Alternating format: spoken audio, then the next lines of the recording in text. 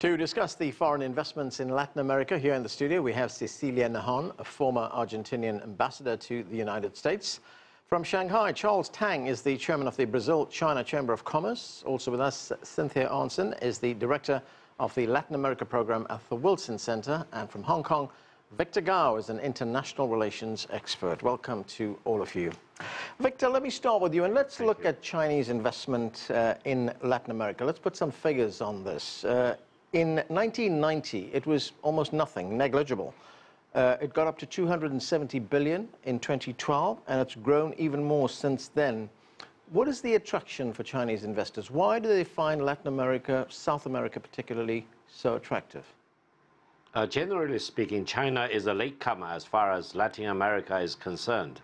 However, over the past several years, especially since 2000, the Chinese investments and trade and economic relations with Latin America as a whole and with many very important Latin American countries have increased by leaps and bounds. This is mainly because China and all the Latin American countries are emerging economies. There is a high level of complementarity to each other, and there is indeed a huge need for both sides to engage with each other for mutual benefit. China, relatively speaking, has achieved a much higher level of industrialization, and China can share many expertise, financial resources, and manufacturing capacities with many Latin American countries. There is a need in many Latin American countries to achieve a high level of industrialization and urbanization and building up the connectivity, infrastructure, power, for example. And in many of these areas, China probably is one of the few countries in the world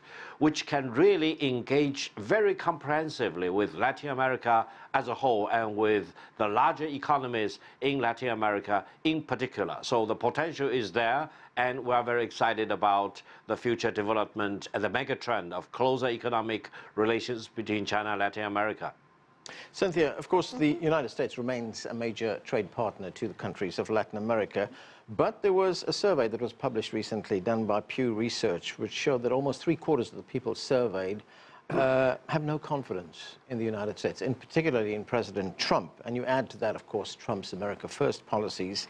Has that given China a chance to supplant, basically, the United States' role in Latin America? Well, I think it's certainly given the Chinese government an opportunity to step in politically in a way that satisfies this rejection of the Trump administration's policies, especially the kind of campaign rhetoric that was heard, the anti-immigrant rhetoric and actions, the emphasis on building the wall between the United States and Mexico. All of those things, I think, that were focused on Mexico had a much broader resonance in Latin America. At the same time, I think a number of Latin American countries who have come to Washington and have met one-on-one with President Trump have tried to advance the interests of their own countries. And I think it's important, though, to say from the get-go that for certain countries, principally those that are major exporters of commodities, right, Chile, Peru, Brazil, Argentina to a lesser extent. I mean, China is the #2 trading partner, but China had supplanted the United States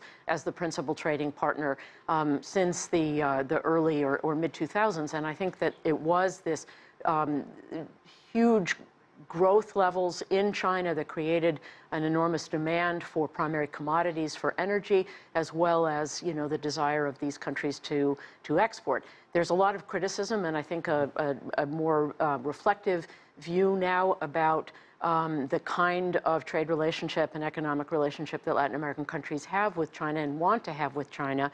A lot of criticism about the re-primarization of Latin American economies, in the sense that China was doing the same thing that other colonial powers, you know, had done in the past. Nonetheless, this is an enormous growth opportunity. Some countries were able to save enormous amounts of foreign exchange, you know, from the years of the commodity boom. But there's no doubt that countries are looking to China for investment, for financial capital, for the trading opportunities that exist, but are trying to get beyond simply the export of primary commodities. Right. Ambassador, to what extent have the Trump policies of withdrawing from the TPP, the Trans-Pacific Partnership, also threatening to pull out of NAFTA, to what extent has that pushed Latin Americans to find other trading partners? Well, I believe that at this point, the contrast between the China policy and the U.S. policy regarding Latin America couldn't be more different.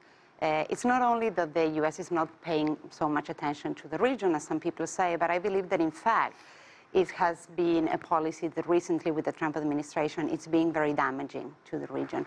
Not only because of the rhetoric of denigration and of attacks, but also, in fact, I think that some references in terms of the use of military force in the region and the type of trade policies that the Trump administration is following are really mostly damaging to the region. On the contrary, we have China, which has expressed that Latin America is a land full of vitality and hope, and that is really willing to engage in a positive way with the region, and is really investing and putting financial resources and political commitment to the region. That said, I agree that this is not a new phenomenon, that this has been taking place for the last 15 years, and that in fact there's a very significant need to think critically about the relation between China and Latin America, as much as I promote an intelligent review of the relation between the US and Latin America. In particular, it seems to me there's an opportunity now, in face of this historic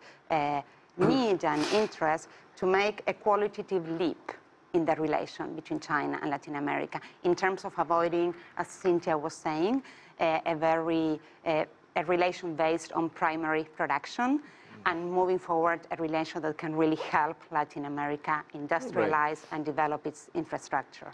I want to get back to that in a moment, but I want to bring Charles in. Charles, what is your view of China's burgeoning relationship with the countries of Latin America? For instance, you know, China is already a major trading partner for Brazil, Peru, and Chile. What are the kinds of opportunities that do these countries present to a country like China? Well, in terms of Brazil and Peru, they're very important suppliers of the strategic resources that China needs for its sustained growth. Also, as a breadbasket to the world, China is very important for Brazil is very important for the food security of the Chinese people. And I agree with my colleague that one of the major aspects that attract Latin America to China, I wrote an article a few years ago for the World Policy Institute in New York where I alluded to the fact that America's backyard is growing a Chinese garden. And that's because China has a win-win policy and has innovated in foreign relations and international relations and the building of alliances. Since the beginning of history, stronger nations defeated and controlled the weaker nations. China does not send its Marines. It sends its businessmen to trade and to invest. And the footprint of China in these countries are basically development and prosperity.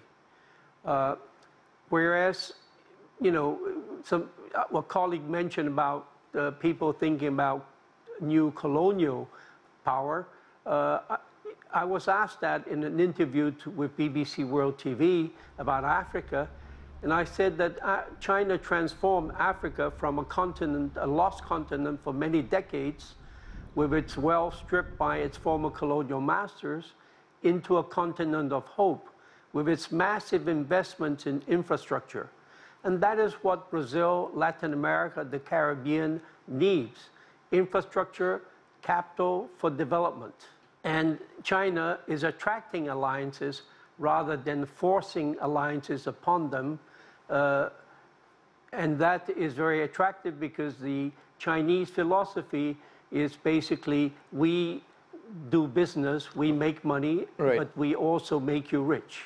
Cynthia, and help you develop. Yeah, I'm wondering if you could address that. The Chinese relationship with the developing countries of the world is very different, isn't it, from the ones that colonial powers had with their client states? Absolutely, and I hope that it wasn't interpreted as my saying that China had a neo-colonial policy. I think that the reference was really more to the export of primary commodities, which is a role in the economies of Latin America that they have always had, and are trying to move beyond and use those resources precisely to invest in industrial capacity and infrastructure. And China is extremely well placed because of its enormous wealth and capital to provide those kinds of resources that Latin American countries are seeking. This is a region that has very poor infrastructure, that knows that there's an enormous deficit, that is looking to build roads and power generation capacity to connect, themselves within countries and also between countries.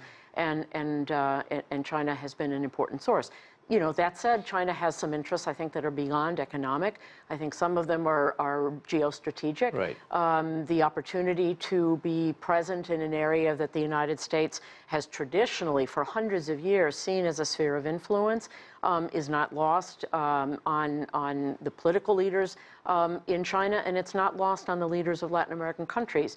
And so I think that there is a mutual interest in moving away and being more independent, of the United States, and China very much provides that opportunity. Okay, certainly the world is changing. I want to get Victor's view on the nature of the relationship between China and the countries of Latin America. But first, I'm going to have to take a break, Victor. I'll come back to you. There's plenty more to discuss. We're going to take a quick break and return to talk about China in Latin America. Stay with us.